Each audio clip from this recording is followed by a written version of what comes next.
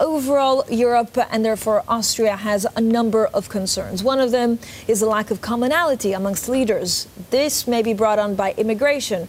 The other has had to deal with Brussels, with Brexit, and of course President Trump, I guess, maybe turning his back on old allies. Out of those three, what worries you the most?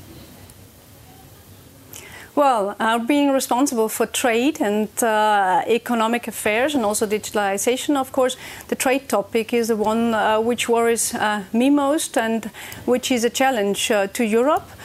We have upcoming Asia, China on the one hand side, and we have the US, who has changed its position, has always been a long-lasting partner, and has shown that there is a change now. So this is something we really have to deal with, and we have to find solutions for.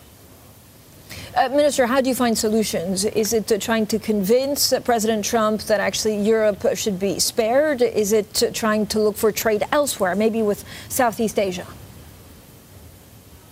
Yes, exactly. One solution is this: have to concentrate also on new partnerships which are upcoming during our presidency and which I'm very heavily supporting.